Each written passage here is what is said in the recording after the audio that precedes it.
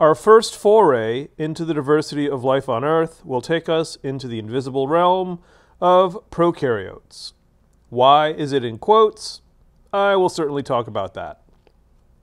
First item on the agenda is to reveal the learning objectives for this lecture. Here are the first 7 learning objectives for this lecture, and here are 6 more. So what I'm going to lecture on here is how you can do these things outlined in these objectives. Before we get into the prokaryotes, I think an important point needs to be addressed. That is, are viruses alive? A very simple answer would be to say, not really. So we won't talk about them in a great amount of detail. But just because they are, let's say, life adjacent, I will say a couple of things about them. Viruses are comprised of small bits of nucleic acids, DNA or RNA, which can be single-stranded or double-stranded. Sometimes they also have a protein coat, as we've seen in bacteriophages, such as Hershey and Chase used in their famous experiments. Or they may have a lipid coat encapsulating the nucleic acid. But that's it. No organelles, no cytoplasm, no ribosomes. But since they are made of these biological molecules, nucleic acids, proteins, lipids, they require living organisms to produce them. But in a sense, they are like hair or fingernails or eggshells. They are incapable of independent reproduction. This is important because of the few viruses that cause diseases. There are many, many viruses that don't cause any disease. But for that important minority that do, it is necessary not to treat the diseases they cause as though viruses were alive. Antibiotics, for example, are used to treat living pathogens like bacteria, protists, and parasitic animals. Antibiotics are only effective on cellular forms of life. Kind of like how in the old movie Predator, Arnold Schwarzenegger gave us this pearl of wisdom. We have to use other methods to fight viral diseases. For example, vaccines. So what do viruses lack? Let's look at this table, which should show some familiar information from Principles of Biology once again. As you can see, cellular life, the subject of this course, possesses all characteristics of life. Viruses only possess some of them, not all of them. Viruses are fascinating and important to study, and many of you will probably take a course in virology at some point in the future. But we will be turning our attention back to cellular life now. What is a prokaryote? I doubt it is the first time you are hearing this, but a prokaryote is a cellular organism that lacks a nucleus. But more broadly, it lacks any membrane-bound organelles that are only found in eukaryotes, which include endoplasmic reticulum, vacuoles, lysosomes. Also, they have no cytoskeleton, which means no microtubules, intermediate filaments, or microfilaments, or any of those functions that those structures provide, which I encourage you to review at your leisure. And then no mitochondria or chloroplast, which, while they are bounded by membranes, are not part of the endomembrane system. Does this mean prokaryotes can't respire or photosynthesize? No, it does not mean that. Prokaryotic cells invented these processes, and we eukaryotes are just the remixed versions of them. More on that in this chapter also. So, quick review from previous lecture. Synapomorphies are shared derived characteristics, simplesiomorphies are shared ancestral characteristics, and autapomorphies are unshared derived characteristics. Which of them is best for defining clades? I can't hear you, of course, but I will assume you said synapomorphies. Good job. Synapomorphies is the correct answer. Prokaryotes are defined by not having a nucleus. And lacking a nucleus is a Simplesiomorphy, or shared ancestral characteristic. The most ancient forms of life were cells that had no nuclei. Thus, we can describe a group of organisms that have no nuclei as prokaryotes. But we should recognize that they don't constitute a clade. It was not all that long ago that prokaryotic cells were thought to be a monolithic group called the Monera, meaning single-celled, and that all Monera were bacteria. But as experimental techniques advanced, scientists were able to make more sensitive tests, and our ability to resolve the differences between types of prokaryotic cells improved.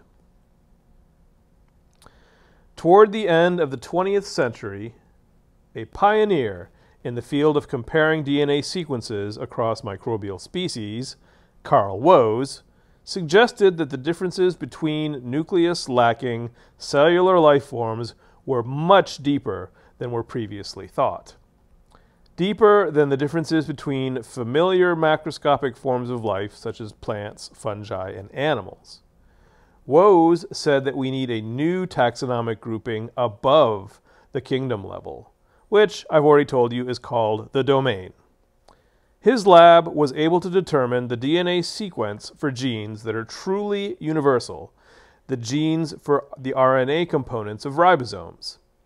Comparing the sequences from different prokaryotes revealed a vast gulf between them. Thus, Woese proposed splitting the prokaryotic lineages into two domains, bacteria and archaebacteria, which we now call archaea. The name archaea means ancient ones, since most of the members of archaea seem to inhabit extreme habitats that were reminiscent of an ancient Earth. Extremes such as high heat, high salt concentration, and low pH, or high acidity. Adding in the ribosomal DNA of the eukaryotes revealed an interesting relationship between the three domains, as we can see in this phylogram. While Woese thought of archaea as having characters that he predicted the most ancient forms of life would possess, the archaeans evidently share a clade with the eukaryotes. Does this mean that the archaeans are not ancient? No, it doesn't. Nor does it mean that the lineage we eukaryotes share with archaea is more recently derived from the bacteria. Prokaryotes show a number of characteristics, but all these characteristics are simplesiomorphies, which again are shared ancestral conditions. They lack nuclei and other membrane-bound organelles. Prokaryotes share a number of characteristics, but all these characteristics are simplesiomorphies, which again are shared ancestral conditions. They lack nuclei and other membrane-bound organelles. Without membrane-bound organelles like ER and Golgi apparatus, surface-to-volume ratios limit their size in most cases. Individual archaeal and bacterial cells are very small compared to eukaryotic cells. Eukaryotic cells average between 10 and 100 microns. Bacterial and archaeal cells are typically on the order of 1 to 5 microns. There are no truly multicellular prokaryotic organisms, though there are a few that form colonies big enough to see with the naked eye. In terms of the cellular morphology or shape, the options are fairly limited compared to the great diversity of cell shape, form, and function we see even in a single multicellular eukaryote. Very generally, there are 3 shapes for cells that we need to learn about in our very brief coverage of these two domains. Spheres, called cocci, or coccus is the singular. Rod shapes are called bacilli, and spiral shapes are called spirilla. Under a powerful compound light microscope, cocci resemble circles. But cells are three-dimensional, so their shape is more accurately a sphere or ball shape. On a color-enhanced scanning electron micrograph, as we see here, they resemble clusters of grapes, which I'll say something more about in a few moments. Bacilli, or rods, look more like hot dogs or sausages or Cheetos, depending on what you may be hungry for at the moment. That's what we're looking at here. Spirilla resemble corkscrews, or maybe pasta, or maybe a single helix. While cells may be solitary, they can also be found in distinctive colonial forms. A couple of terms that describe these forms include the Greek word prefixes staphylo, which means cluster of grapes, and strepto, which means twisted chain or string. You very well may know of some bacteria that show these forms. These prefixes can be added to the names of the shapes of these cells to give us names such as Staphylococcus and Streptococcus.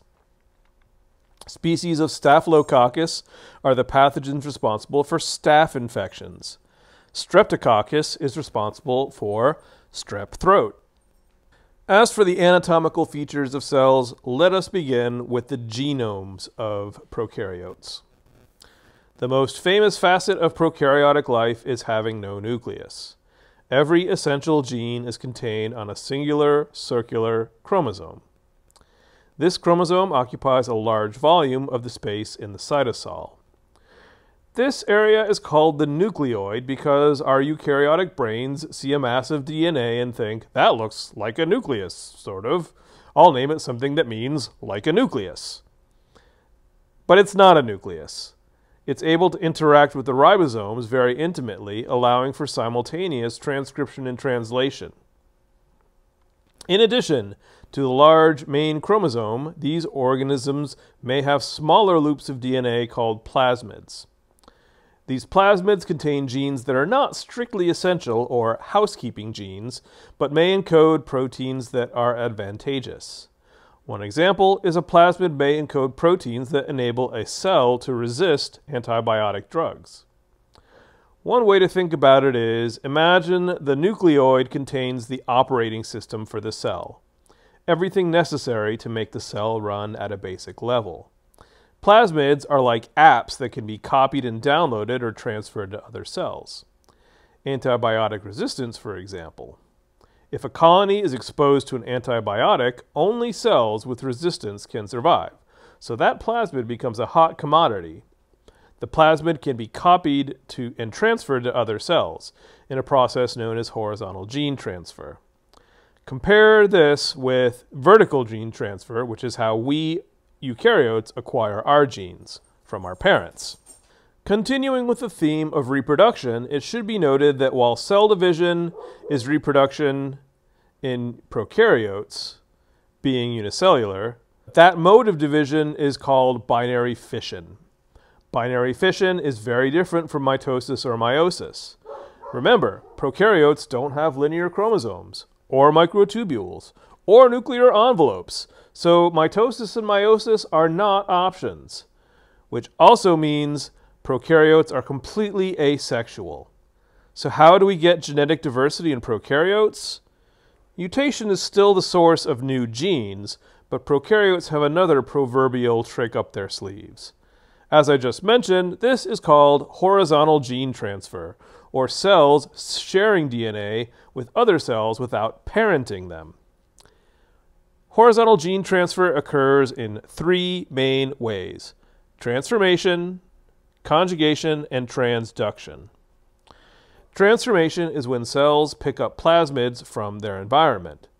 This is how Frederick Griffith's R bacteria transformed into S bacteria in his experiments with mice. Conjugation is the transfer of plasmids between living cells using a structure called a pilus.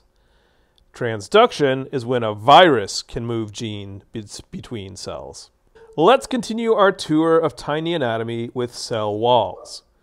The majority of prokaryotic cells have some type of cell wall. The composition of these cell walls are different from eukaryotic cell walls, and the two domains have different materials in their cell walls. Bacteria have cell walls made of a substance called peptidoglycan, which is a polymer of proteins and carbohydrates. Archaea have cell walls that are made of a similar substance, though not identical, and it's called pseudopeptidoglycan. Focusing on the bacteria, there is a common diagnostic test performed to determine the structure of the outermost layer of these cells. This is the Gram stain assay. Cells that are gram-positive have an outermost layer of peptidoglycan that binds to the crystal violet stain, making the cells appear purple. If there isn't an outermost layer of peptidoglycan, because it's covered by an outer membrane, or because there is no cell wall at all, or because the cell wall is not made out of peptidoglycan, like in archaea or eukaryotes, the cells appear pink and are called gram-negative. Some cells may have a gluey layer external to the cell wall called a capsule.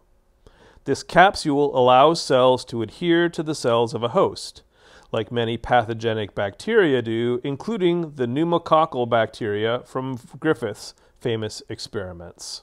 Some bacteria use shafts of protein called fimbriae for the same purpose, to adhere to host cells or other substrates. This is more like Velcro than glue. Another external feature I've mentioned previously is a pilus, or perhaps several pili. A pilus is a hollow cylinder, like a straw, that cells can use to transfer plasmids by conjugation. Since this is an interaction between living cells and genetic information is transferred, this is sometimes called bacterial sex, though it's not. Again, prokaryotes are asexual. I've said that a couple of times, so it must be important. Bacteria and archaea don't always need to stay put. Sometimes they need to move and move in a particular direction. The cells we are talking about may produce flagella or perhaps a single flagellum. It's called a flagellum, and we've seen flagella in eukaryotes, but the structure of prokaryotic flagella is very different. Just like you might see a pickup truck rolling down the road and you know it has an engine in it, but does that engine run on gasoline or diesel fuel? There are a lot of different moving parts between the two. Eukaryotic flagella are powered by microtubules, which are part of the cytoskeleton, which, I'll say it again, cytoskeletons are a thing prokaryotes do not have. So how does a prokaryotic flagellum work? A prokaryotic flagellum works by means of motor proteins, but not tubulins. The shaft of the prokaryotic flagellum is a filament made of a protein called flagellin, kind of like a weed whacker filament. You might look at this diagram and think it looks sort of like ATP synthase, and that's not too far off. In fact, the power to spin the flagellum comes from a proton motor force, just like in ATP synthase. The main takeaway from this diagram, though, is that it is very much not a eukaryotic flagellum. They are analogous structures. So now that you know a little about how these cells move, where are they going? Movement in the direction of a stimulus is called taxis. Not taxis, like the cars that drive you home after a night out, but taxis. Positive taxis is movement towards a stimulus, and negative taxis is movement away from a stimulus. Two very common types of taxis are phototaxis and chemotaxis. Photo means light, and a photosynthetic organism, like a cyanobacterium, would experience positive phototaxis to maximize its ability to photosynthesize. Chemotaxis is movement associated with some chemical signal in the environment. A bacterium that was sensitive to an antibiotic being produced by another organism would need to get away from that chemical to survive, and that would be an example of negative chemotaxis. Another response to adverse environmental conditions is to form structures called endospores. Endospores are metabolically inactive. An endospore is kind of like a suit of armor hibernating. The cell is protected until conditions allow for it to emerge under more favorable conditions. Some endospore forms are distinctive, such as these from the bacterium that causes tetanus, Clostridium tetani. They are known for resembling tennis rackets. Even though their morphological diversity is limited in size and shape relative to we eukaryotes, the number of different ways prokaryotes produce energy and biomass, That is to say, their metabolic diversity is far, far, far greater than what we see in our domain. In Biology 1020, we learn about aerobic cellular respiration and photosynthesis. Both of these processes originated in the prokaryotic domains, but were only a small part of the number of metabolic pathways that are possible and still exist on our planet. You may recall that heterotrophic organisms require other organisms to provide energy and sources of carbon to produce biomass. We humans and all other animals are heterotrophic. Autotrophs are self-feeding, meaning that they can produce energy and/or biomass without the influence of other organisms. Plants are the most familiar autotrophs. But in the prokaryotes, there are both photoautotrophs and photoheterotrophs. Photoautotrophs, like plants, can use sunlight for both parts of photosynthesis: the light reactions to produce energy in the form of ATP, and the Calvin cycle, which uses that ATP to fix carbon dioxide back into carbohydrates as building blocks and for energy storage. But some prokaryotic organisms can only perform the light reactions. They can make the ATP, but they require outside sources of carbon compounds. No Calvin cycle. These organisms are photoheterotrophs. In some organisms, they are capable of using naturally occurring chemicals such as sulfur, iron, hydrogen gas, or ammonia instead of sunlight as an energy source for ATP production and for driving the Calvin cycle. These are chemoautotrophs, and they are typically found in some of the Earth's most extreme environments, such as thermal vents at the bottom of the ocean. Mixotrophs can use different combinations of energy sources for respiration and biosynthesis. While on the topic of oxygen, we find that some bacteria are capable of aerobic respiration without the benefit of mitochondria. Others can grow without oxygen, or anaerobically.